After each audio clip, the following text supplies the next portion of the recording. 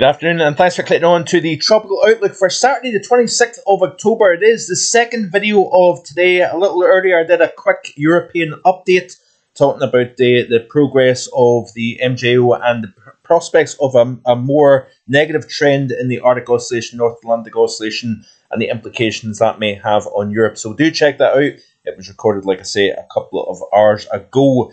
But yeah, we do have the live stream tomorrow at 4 PM as always, so I hope you can join me for that. There will be a link in the description below today's video for the live tomorrow, so I hope you can give up a little bit of your time, tune in, and join in as well. It'd be good to get a little bit of interaction. I can answer some questions, give you a shout out, etc., etc. So yeah, that will be 4 PM as always tomorrow. So let's have a look and see what the latest is looking with regards to the tropics. Globally, we do have a Hurricane Christy in the East Pacific. We've also got an area of interest, Trami, that has impacted parts of the Philippines, bringing some significant flooding there. It is now moving towards Vietnam. And then we've also got Kongray, a tropical storm in the west portion of the Pacific Basin.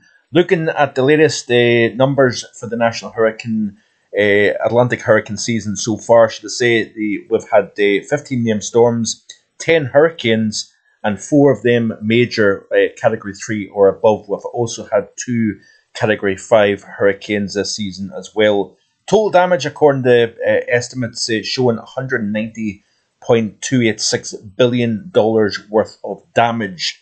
And it is up there now with one of the most destructive hurricane seasons on record. And obviously, many people starting to play down the season, saying it's been all hyped up. Well, I think it's safe to say now that while we've not seen the exceptional numbers that was predicted back at the beginning of the season, it certainly looks as if we're up there with some of the biggest impact years in terms of the United States. And the amount of damage it's caused. It's also been a very deadly hurricane season as well. We had back-to-back major hurricanes hitting Florida, for example, causing massive amounts of damage. So, Floridians, unfortunately, for years to come, is going to be reeling from the impacts of Helene and Milton. So, a couple of interesting little facts coming out of the last 7 or so days. We did have Hurricane Oscar make landfall in far eastern Cuba. That is the first impact on Cuba as a hurricane since Matthew back in 2016. We also seen Hurricane Oscar become the smallest hurricane on record. This is a tweet here by Michael showing that the recent Hurricane Oscar has been declared the smallest hurricane ever observed. At peak intensity, Oscar had a hurricane force winds extending only 5.75 miles from the center and gale force winds only extending 35 miles out. It was so small that satellites had a very hard time estimating its true intensity.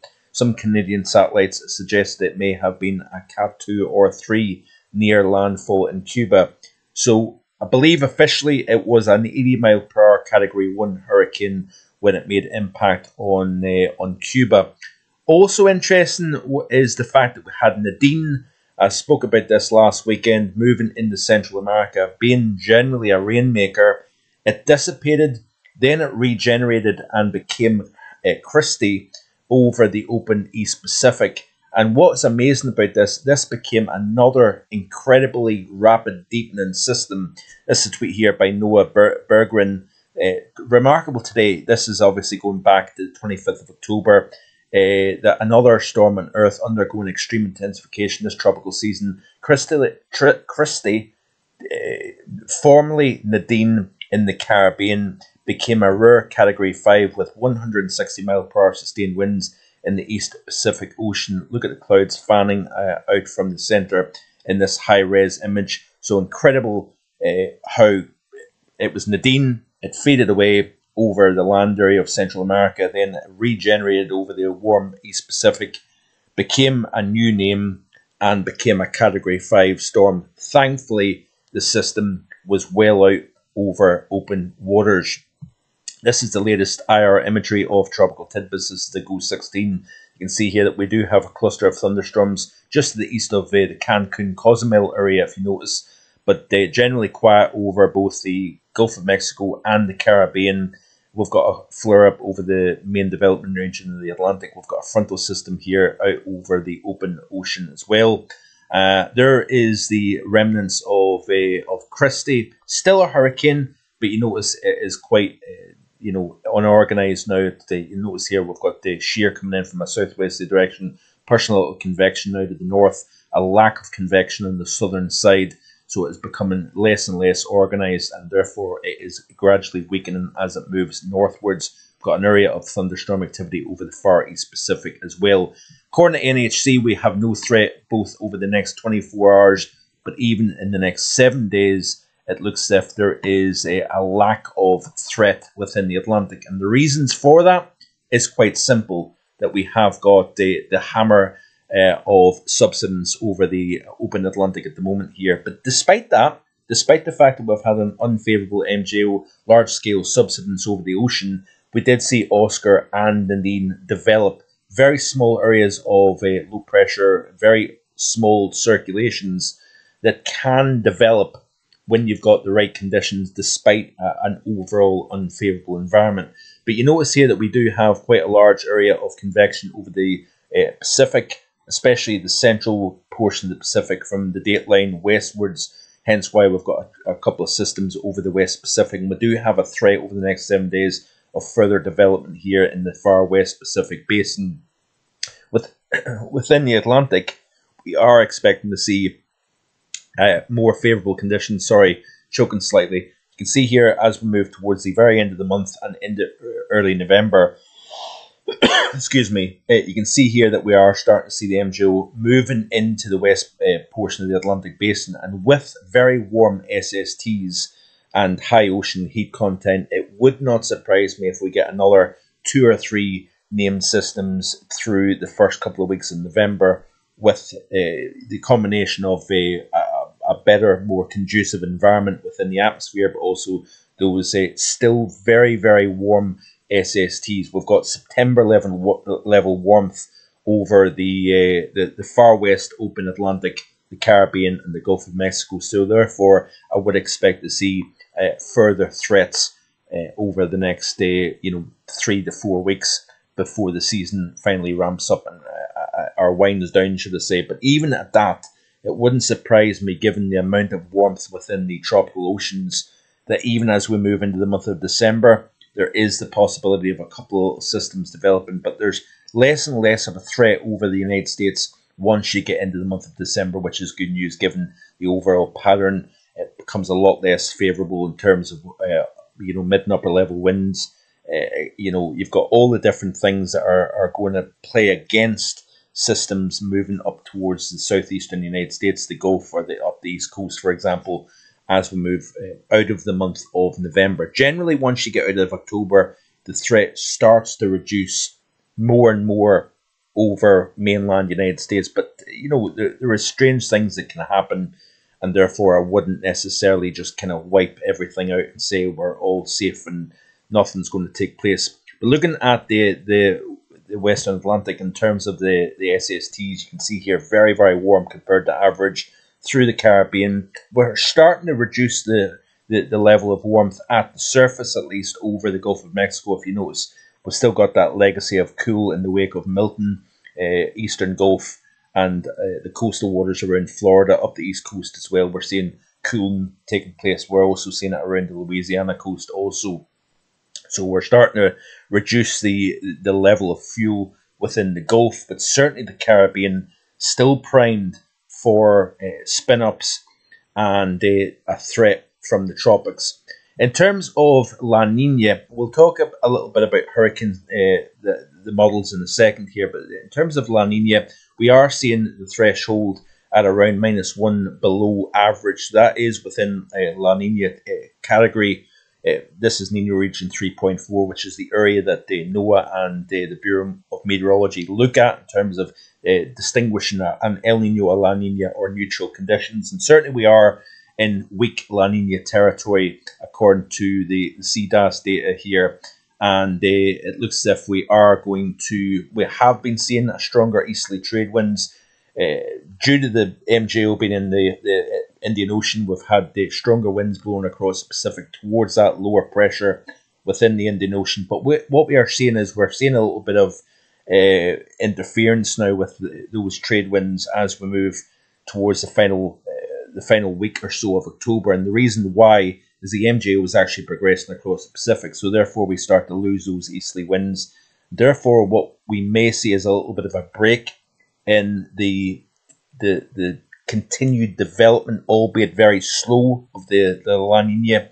It's kind of holding it around -1 below average over Nino region 3.4. And we don't expect it to necessarily strengthen much more over the next couple of weeks due to the MJO being in the Pacific. If you've got it over the Indian Ocean, the maritime continent, you tend to have stronger easterly trade winds blowing from sinking over the central and east Pacific, rising motion over the Indian Ocean and Indonesia. You have a stronger easterly trade wind when you've got that Walker circulation positioned in that part of the world. But because we've got the MJO actually moving across the Pacific, we're losing that easterly trades, and that is seen very clearly in this 850 millibar zonal wind anomaly chart here. So we've had the strong winds blowing from late September through the first 2.5-3 weeks of October.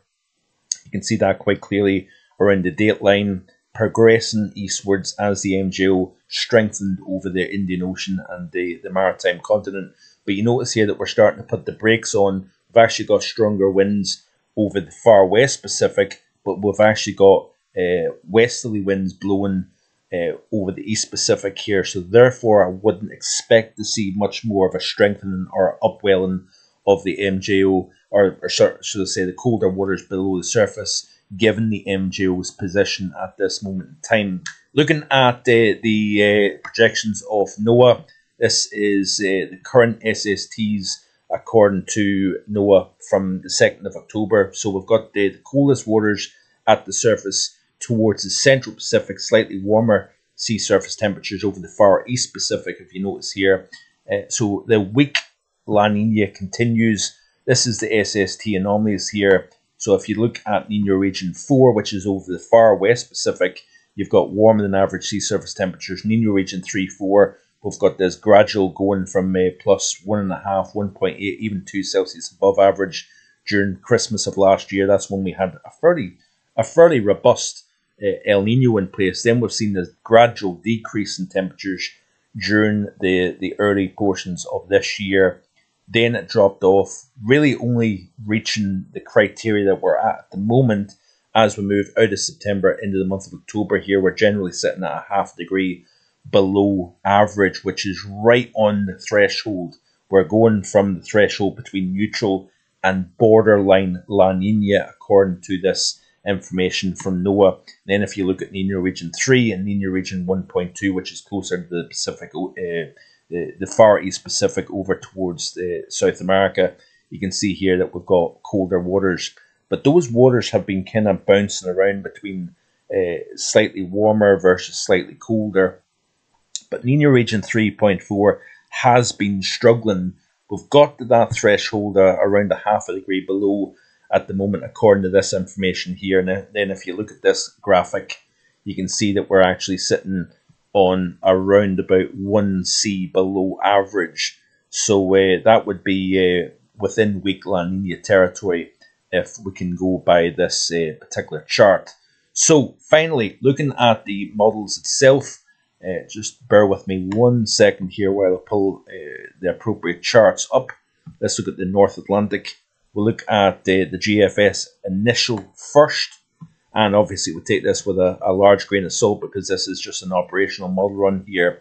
But you play through the loop here. We've got a frontal system driving southeastwards over the lower 48. We've got an increase in convection over the Caribbean as the MJO starts to move into a more favourable phase for convection and development here. We've got a couple of features developing here. One to the northeast, essentially just to the northwest of the leewards, northeast of Puerto Rico here, Hispaniola.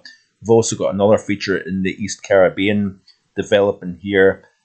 play through this loop, you can see here 2 features then moving north-northeast as high pressure builds off the east coast of the United States here. These systems are kind of forced northeastwards, if you notice, according to the model here. Then there's a little bit of a turn, but it generally stays off the east coast of the United States due to quite a large area of high pressure and quite a cold air mass moving into the eastern half of the United States. So quite a deep trough seen by the model. This is way out to Sunday the 10th of November, obviously. Let's have a look at the AI model here of the ECMWF and see what it's showing.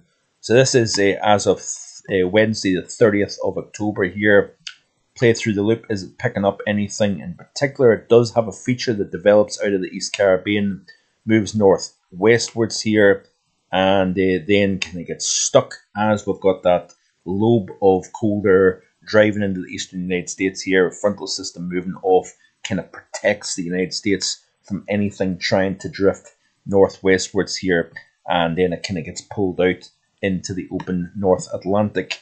Looking at the more important GFS ensemble model real quick here, and you can see that the environment becomes a little bit better organized. We'll have lower pressure starting to develop. We've got strong high pressure at the moment over the western portion of the Atlantic basin. You notice here it kind of fades slightly, but it doesn't show lower pressure. It does have lower pressure starting to show up.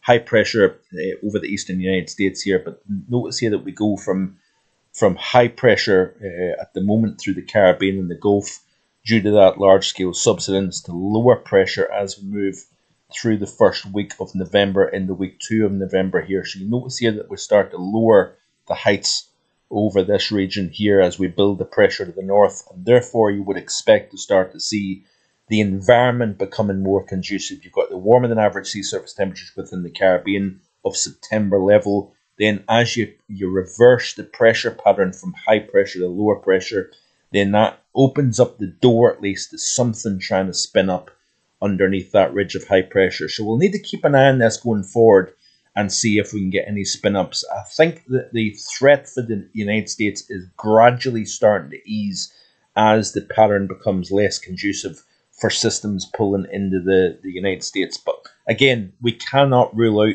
anything just yet. We're still in the month of October. We've got the month of November, and funny things can happen, especially when you've got so much warm fuel within the oceans and an MJO that is moving into the West Pacific, the West Atlantic basin, sorry. So yeah, we'll wait and see what happens. Join me tomorrow for the live stream. Like and subscribe. You know the drill, and I'll see you tomorrow with more. Bye for now.